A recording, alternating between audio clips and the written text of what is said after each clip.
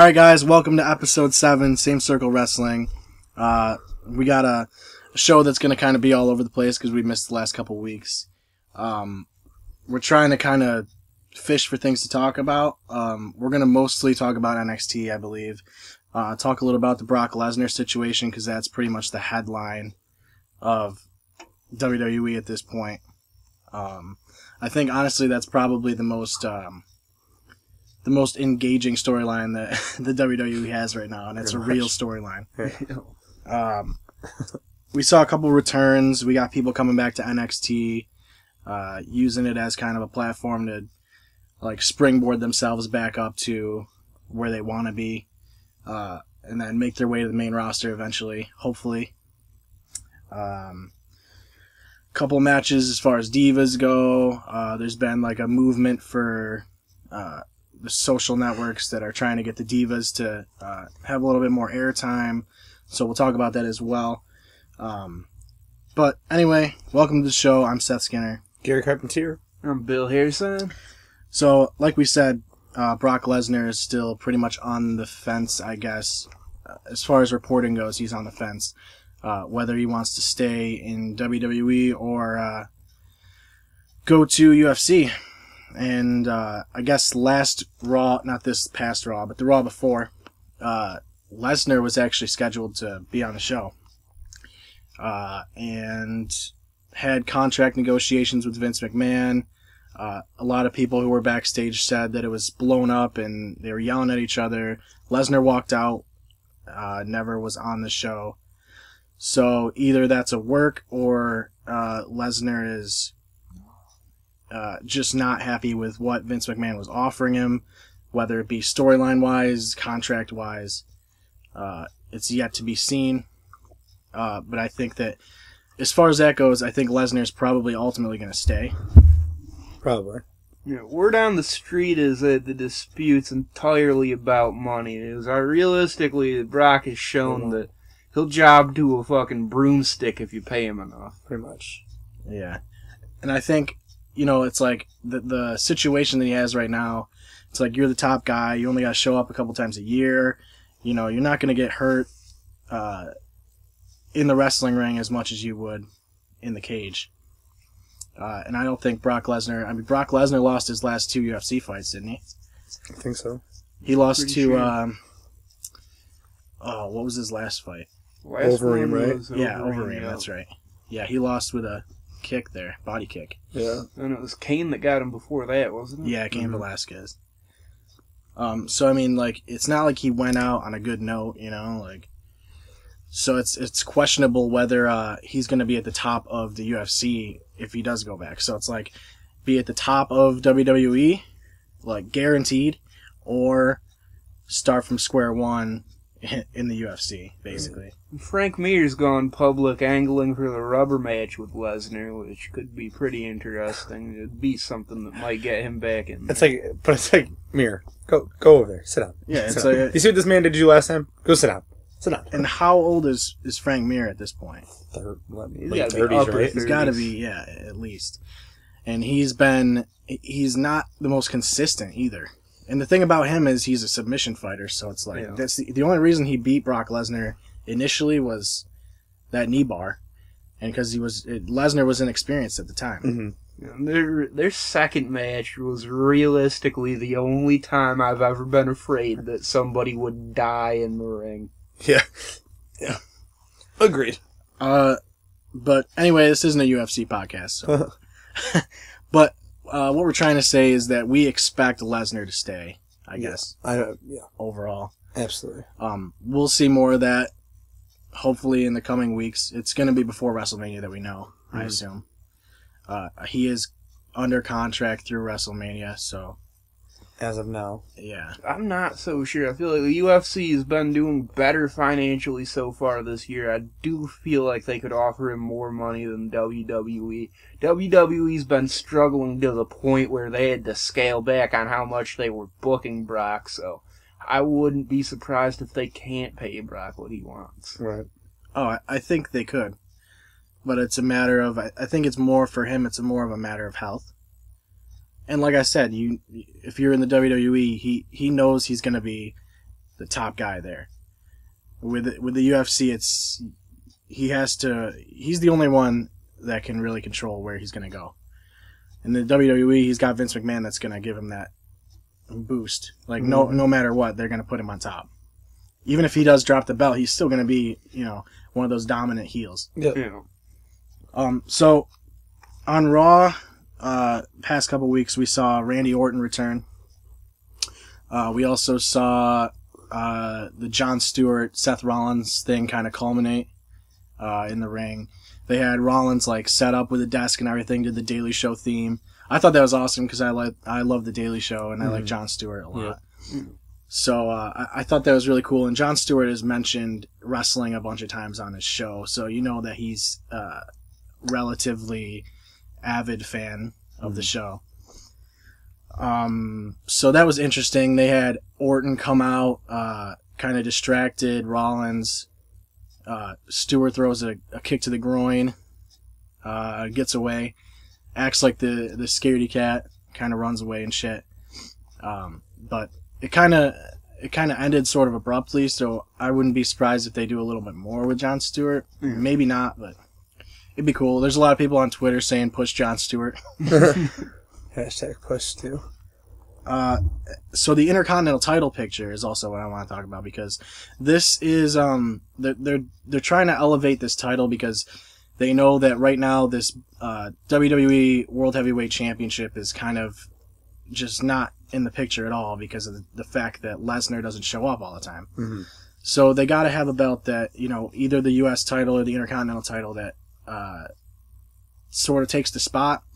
Like we said before, I think it was last time, we pretty much just said that there aren't any title matches on these shows anymore, like Raw and SmackDown. Mm-hmm.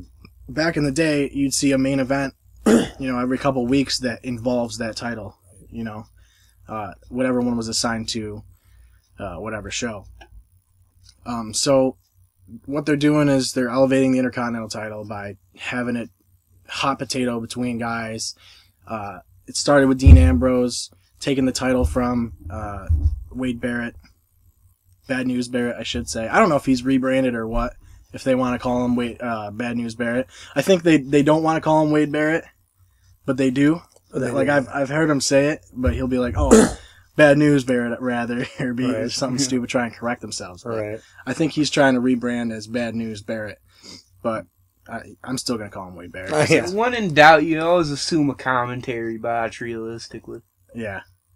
And speaking of commentary, they had Booker T in that spot this week with Triple H, kind of making an example of his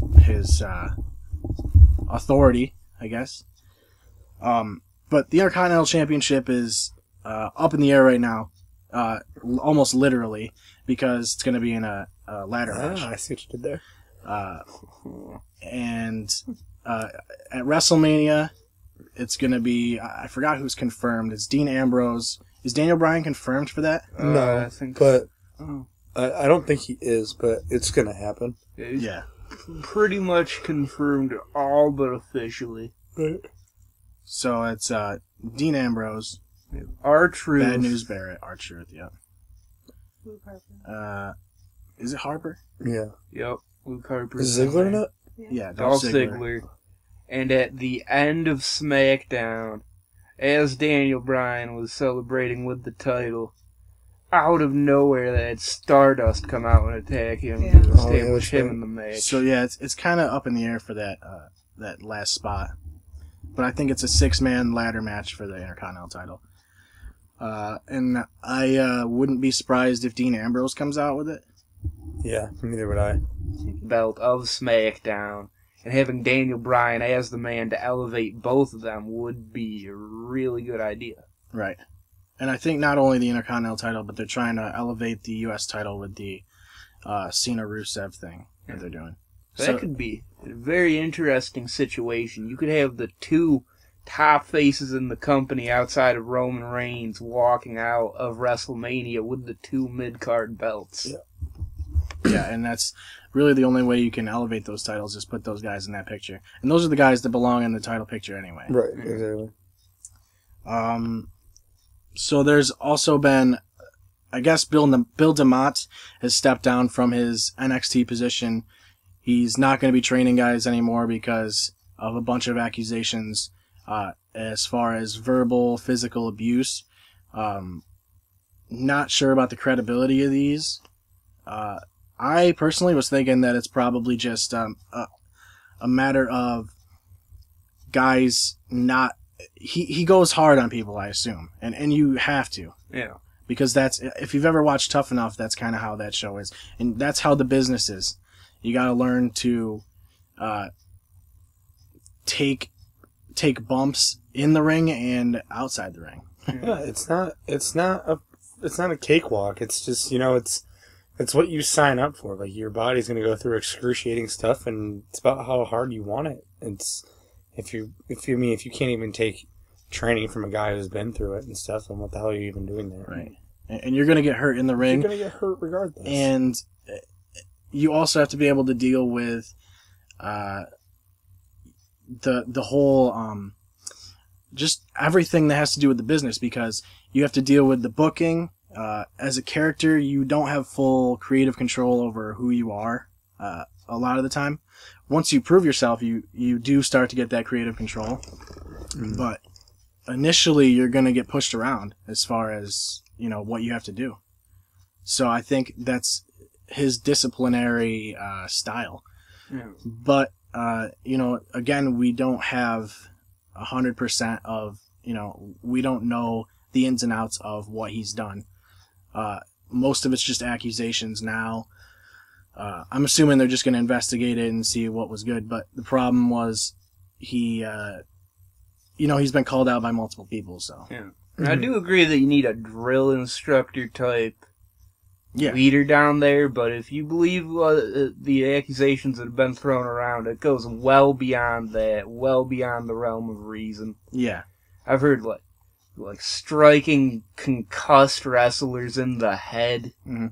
Like, I've heard making them do drills butt naked, just outside of the realm of reasonability, really. Right. That sounds a little out there. So, I guess when that comes to light, it'll probably be posted on our page. We're doing a lot more of that article posting.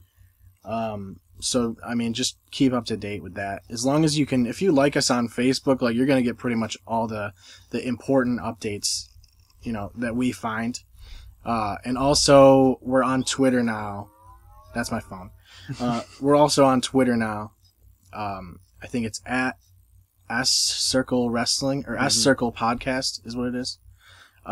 So we're on Twitter. Anytime I'm watching the show or Tim is watching the shows, another shout out to Tim, we are going to be posting results of the matches live as they happen on TV, obviously, not like during a taping of SmackDown or something. But, but yeah, we'll be posting results. So if you do want to follow us on Twitter and you're not able to watch a show or something, you're going to be able to get those results. So we also saw AJ return on Raw. And this goes along with the whole give Divas a chance hashtag that's been kind of blowing up on Twitter and social media in general. They're thinking about just giving them more airtime, giving them longer matches, giving them a chance. And I think it's a good thing because, number one, you gotta drag out a 3-hour show. And you have talent in the Divas division, especially with AJ Lee coming back. And I think Paige is at the point where she can feud with anybody and make it a decent feud as far as her character and with AJ coming back, the two are friends, but they kind of have that they clash. Yeah. So I think that's going to be a feud that comes up soon once Nikki Bella possibly drops the belt. I think in my mind they're both baby faces, AJ and Paige. Mm-hmm. But at some point one of them's going to turn, and that's going to be almost have to, yeah. Right, that's going to be, I think, probably the main feud there, with Nikki Bella probably still in the picture.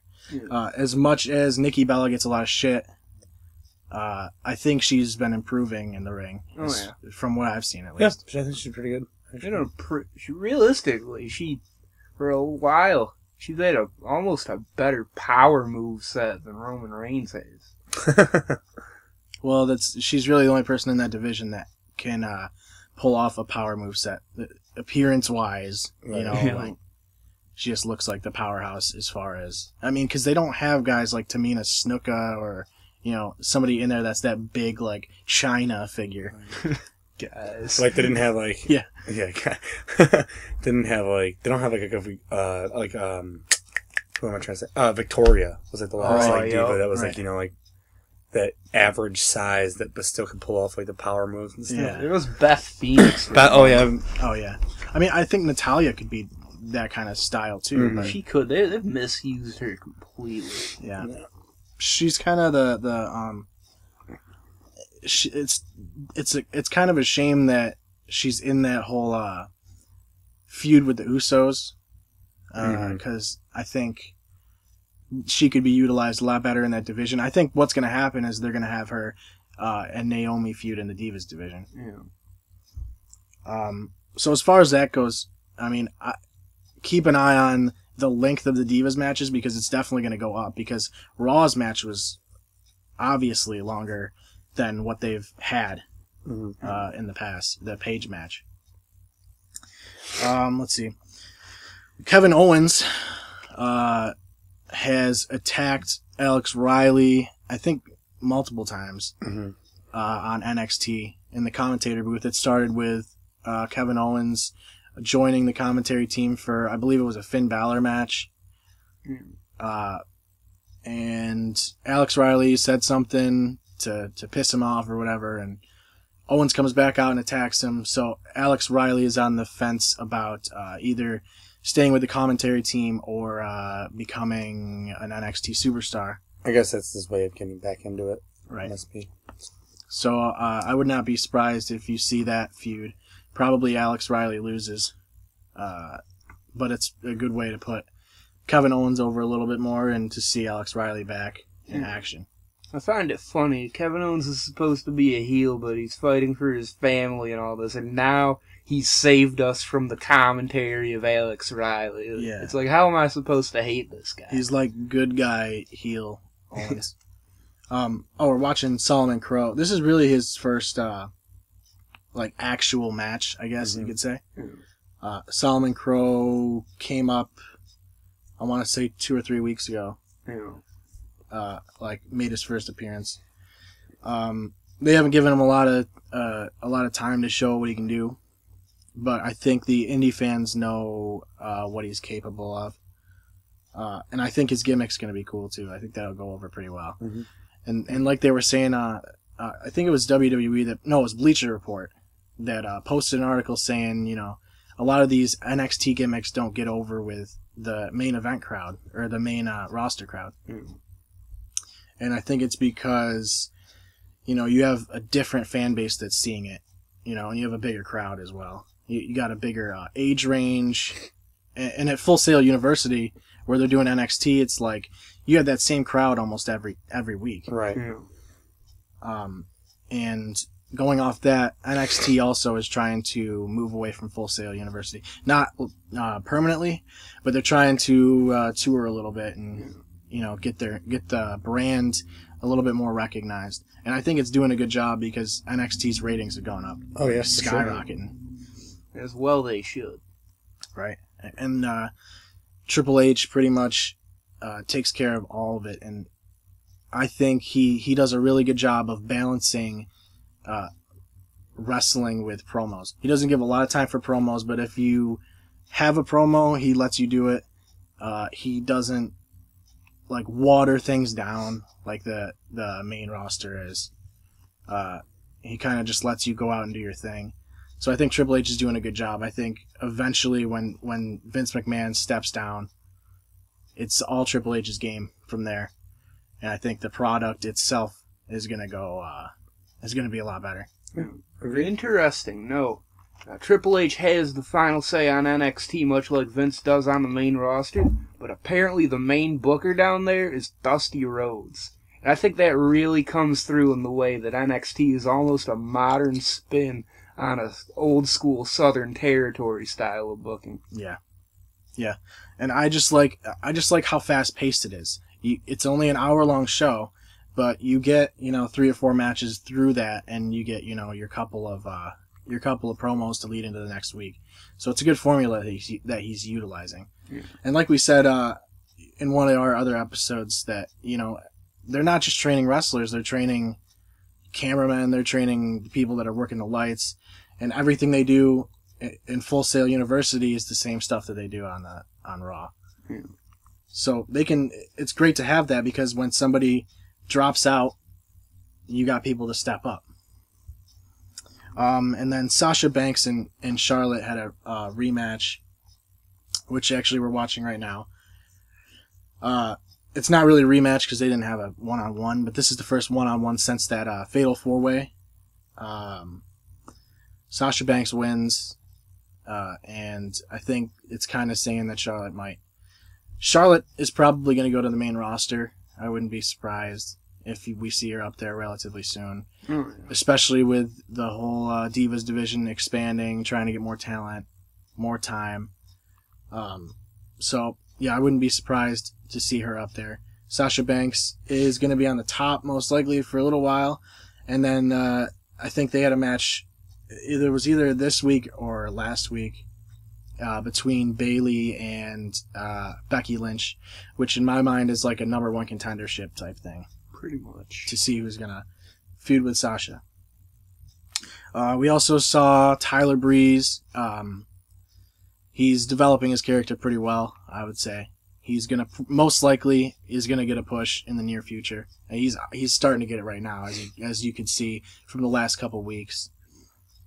He's got that selfie stick thing going on, which I think is cool. You can use it as a weapon. You can use it, just as a gimmick thing. And I think his gimmick is interesting because it's like the eccentric gimmick, but it's not like way too overinflated like an Adam Rose or something. Mm-hmm. Adam Rose was his opponent last week on NXT. We saw Brian Kendrick the week before. We saw Rhino the week before that. Let's see. Emma's coming back to NXT. So NXT is getting a lot of... When Rhino?